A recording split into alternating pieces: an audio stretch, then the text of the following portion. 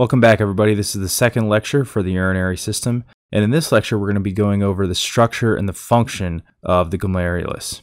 This video is sponsored by Doc2Doc, the personal lending platform designed for doctors by doctors. Do you have some big expenses in the near future? Maybe you're moving, applying to residency or fellowship, fixing up your car or home, or starting a new practice.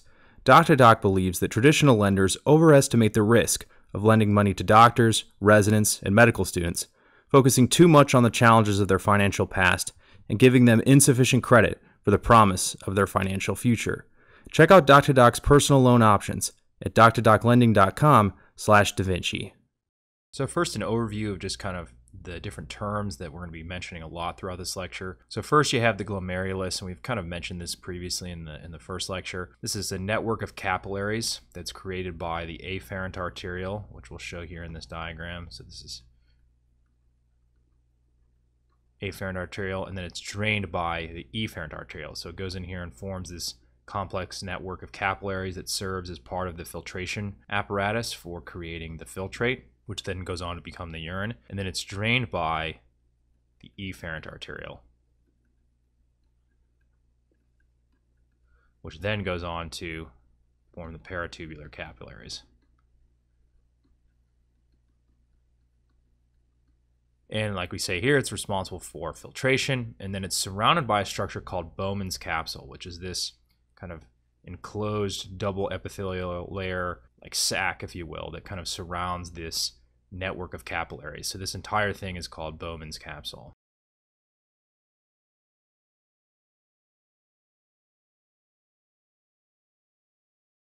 And it's a double epithelial layer, so you have a visceral layer here, which actually serves as one of the barriers in the filtration apparatus. We'll talk about that in a few slides. And then you have the parietal layer here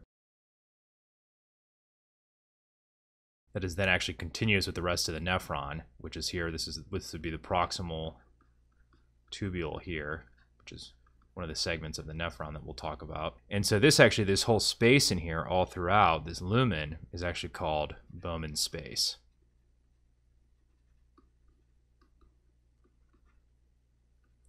So just to follow everything through, so blood comes in through the afferent arteriole, it enters the glomerular capillaries, where it is filtered through across the filtration apparatus into Bowman's space, which is the beginning of the nephron, and then from Bowman's space travels into the proximal tubule, and then so on as throughout the rest of the nephron.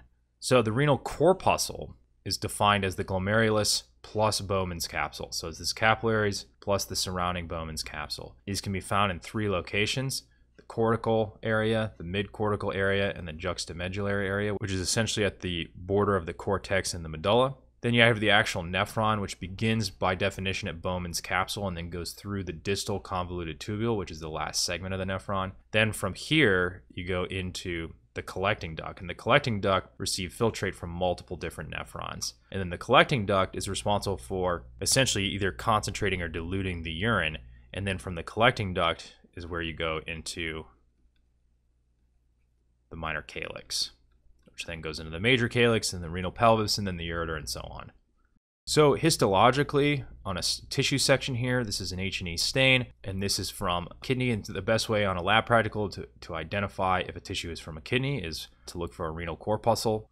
This entire structure right here is the renal corpuscle. So it can be hard to discern sometimes depending on the cut. You know, you're very rarely going to clearly see the afferent or the efferent arteriole. What you see here is you'll see a lot of red blood cells like this, and these are found within capillaries. So these are all glomerular capillaries where you find these like this and here and here. And then some of these supporting cells that you'll see around here, say for example these cells or these cells here, these are what are called mesangial cells. We'll talk about these in a few slides. These are essentially kind of connective tissue support cells for the glomerular capillaries and Bowman's capsule. So those are kind of intertwined in here. And then you see this white space or clear space in here. This is the lumen. This is actually Bowman's space,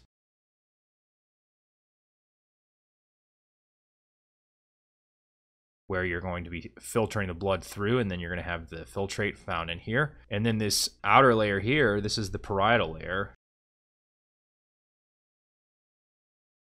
of Bowman's capsule.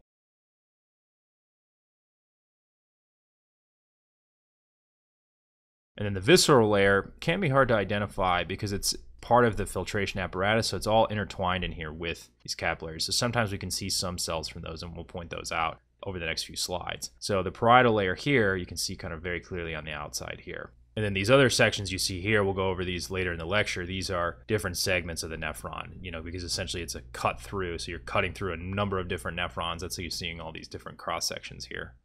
This is another great section because, again, here's the entire renal corpuscle. Here's the glomerular capillaries in here with the mesangial cells. Here's Bowman space here. Here's that parietal layer here. And then you can see where actually it's continuous with this region right here is proximal tubule. So it's a very nice view here where you can see that Bowman space is directly continuous with it. Now, the renal corpuscle, from a functional standpoint, plasma is filtered through the renal corpuscle across 3 layers of the filtration apparatus.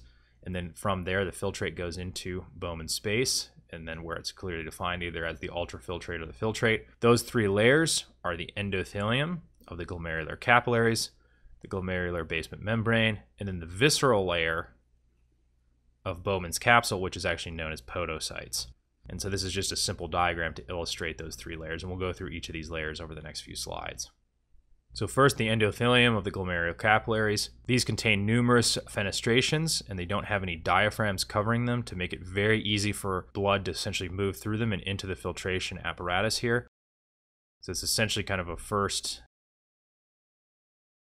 filter like this, with a bunch of different holes in it. And then there's also a number of pretty wide gaps between the different endothelial cells as well to really make it easy for fluid to make its way across. You also have a number of aquaporins, which are essentially water channels to help the movement of water as well. You also have a glycocalyx, which is found on the surface of the endothelium, and this would be found in here, just above this first segment of the basement membrane right here. And again, it's all across here, just kind of drawing it in at different segments to illustrate that. It's composed of negatively charged proteoglycans, and what's important about that is that it repels negatively charged molecules, such as proteins. And one thing you want to know is that proteins, say like albumin, which is found in the blood, but any protein, you do not want that really coming across at all.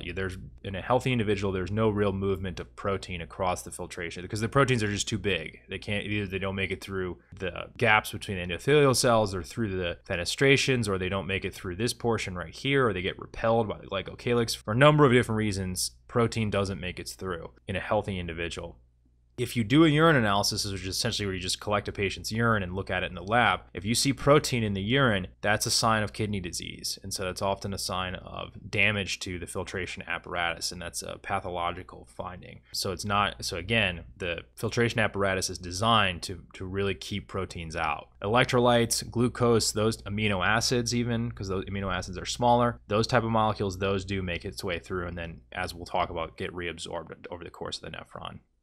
So the glomerular basement membrane is a thick fused basal lamina that's formed from contributions from the basal lamina of the endothelium and of the podocytes, which is the visceral layer of Bowman's capsule, and we'll talk about that in a couple slides here. This is really the major barrier to the movement of molecules into the lumen of Bowman's capsule.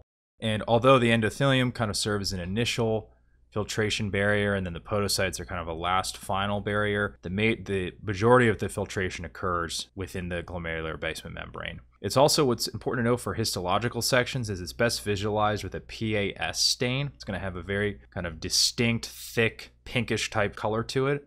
There's 3 layers of the glomerular basement membrane, and we kind of labeled those down here in this diagram. So first you have the lamina rara interna, and this is just beneath the endothelium, and it has negatively charged molecules, which would include laminin, fibronectin, and then heparin sulfate. Then you have the lamina densa here, and this is essentially the fused portion.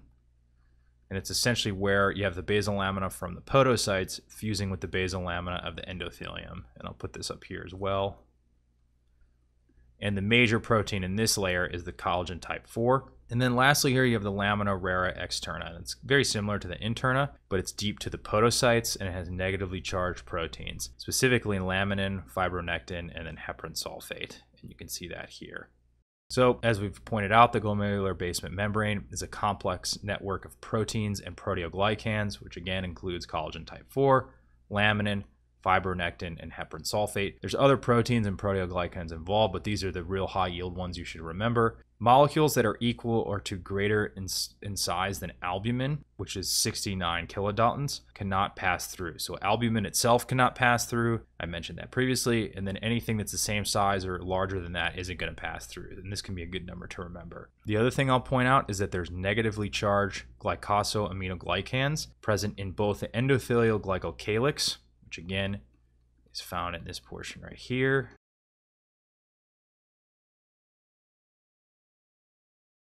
and the slit diaphragms, which are these portions right here between the podocytes. And these help to, in both cases, restrict the passage of negatively charged molecules. So the visceral layer of Bowman's capsule, this is composed of cells called podocytes. So these are cells with multiple cytoplasmic extensions. This kind of almost like an octopus shape.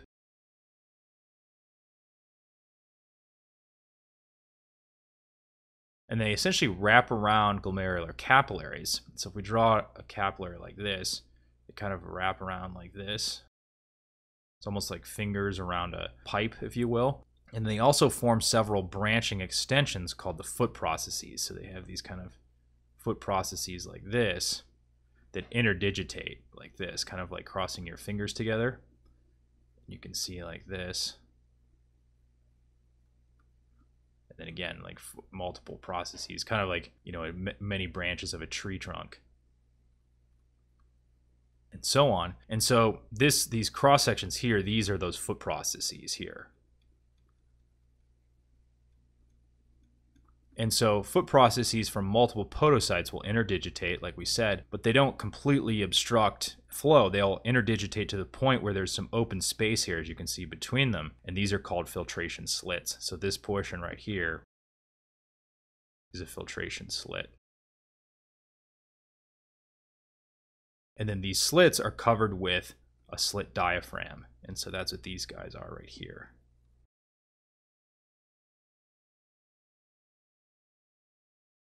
And then one protein to be aware of is nephrin, which is essentially a transmembrane protein found in the membrane of the podocyte foot processes. And this contributes to the structure of the slit diaphragm and then also contains negative charges that help repel proteins. And remember, the slit diaphragm also have those glycosaminoglycans that are negatively charged as well to help repel negatively charged proteins.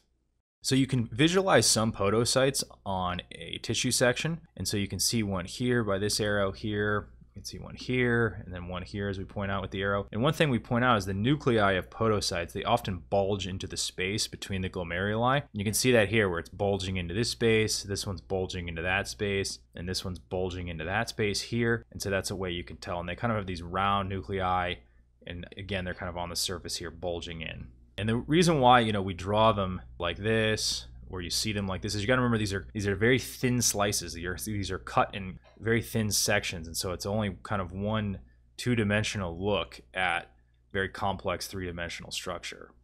So the parietal layer of Bowman's capsule, this is composed of simple squamous epithelium that encloses Bowman's space. So again, this is Bowman's space here.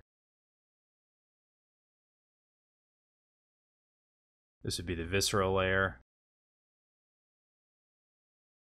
This actually isn't the most accurate diagram because really it's in close proximity to these vessels serving as part of the filtration barrier. But again, I think it's just done this way to illustrate the point that there's two epithelial layers. And so then this would be the parietal layer.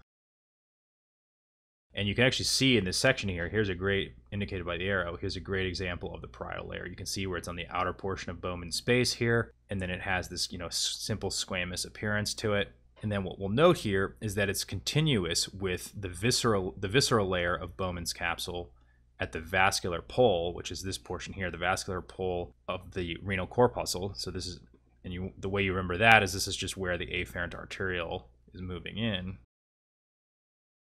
And then at this portion here, you have the urinary pole. where it's continuous with the simple cuboidal epithelium, as you can see here, of the proximal tubule at the urinary pole. So this is where you transition from Bowman's capsule into the proximal tubule. And then the mesangium. So this is an area of connective tissue enclosed by the glomerular basement membrane and provides support for glomerular capillaries. You have extraglomerular mesangial cells, which are essentially located outside of the glomerulus, so kind of in this region here, and they're found between the afferent and efferent arteriole.